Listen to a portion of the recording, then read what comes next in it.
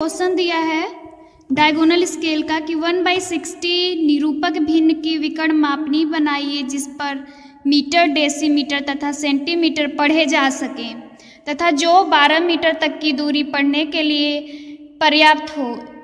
इस मापनी पर 3.75 मीटर और 9.5 मीटर की 53 मीटर की दूरियां अंकित कीजिए, जो कि इंग्लिश में जिसे कहेंगे कि construct a diagonal scale of RF 1/60 which can read metre, decimetre, centimetre and is long to enough to read up to 12 metre, mark distance of 3.75 metre and 9.35। यहाँ पे 1/60 होगा, ठीक है, 1/60।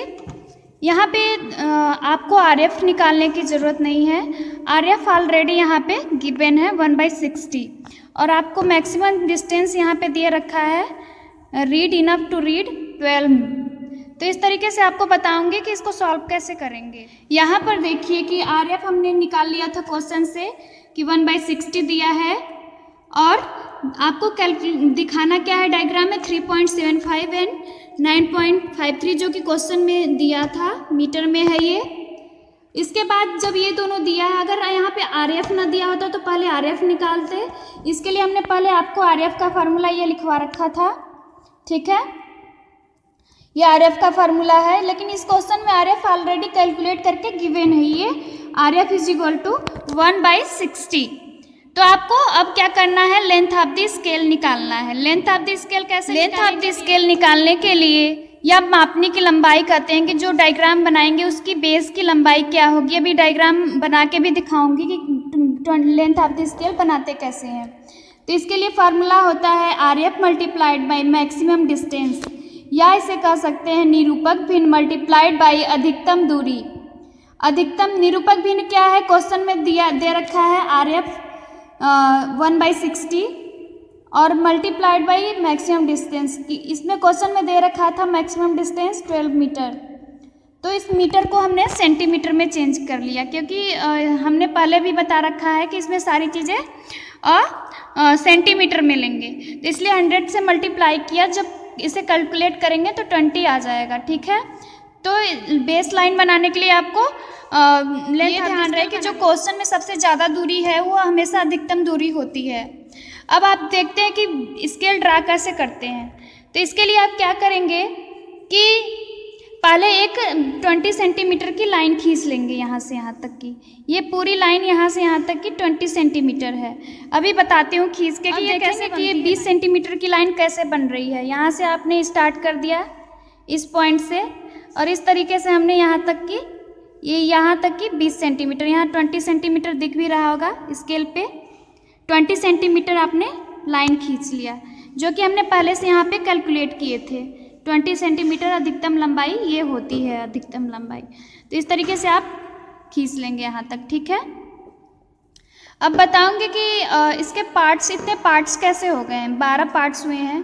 तो इसमें देखिए कि जितने भी मैक्सिमम डिस्टेंस यहाँ पे दिया होगा, यहाँ पे 12 दिया है, तो जितनी भी मैक्सिमम डिस्टेंस होगी उतने पार्ट्स होते हैं यहाँ पे। तो यहाँ पे 12 दिया है, तो यानी इसके 12 पार्ट होंगे, ठीक है। इस पूरी लेंथ के 12 पार्ट होंगे। 12 पार्ट कैसे होंगे ये आपको बता। अब क्या करेंगे कि आप अपने इसको ड्राफ्टर को 30 डिग्री पे सेट कर लेंगे। लाइंस बनाने के लिए पहले इस तरीके से 30 डिग्री पे सेट कर लेंगे। ये वाली लाइन 30 डिग्री पे, जो पहले 0 पे थी वो 30 डिग्री पे हो जाएगा।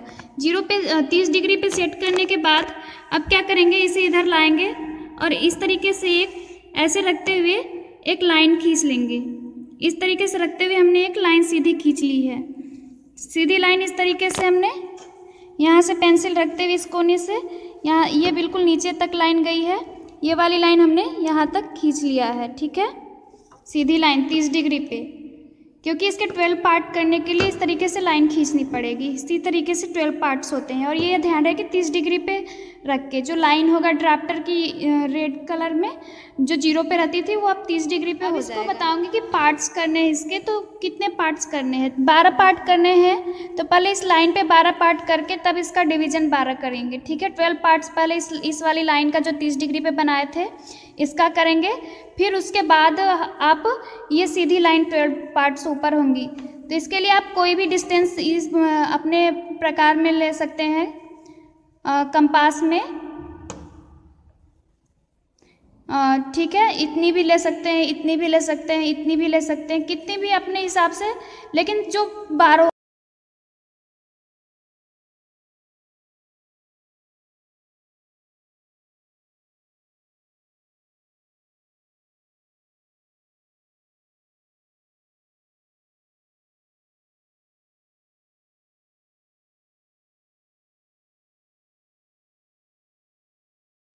इस तरीके से हमने करते हुए इसको यहाँ पे रख के, सब सारे इक्वल चाप हैं, ऐसा ना कि कोई चेंज हो।